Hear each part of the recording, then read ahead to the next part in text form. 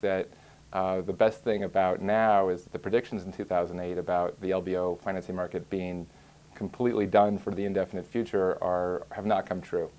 But I think banks and PE firms both are being very cautious about what they pursue and how they pursue it.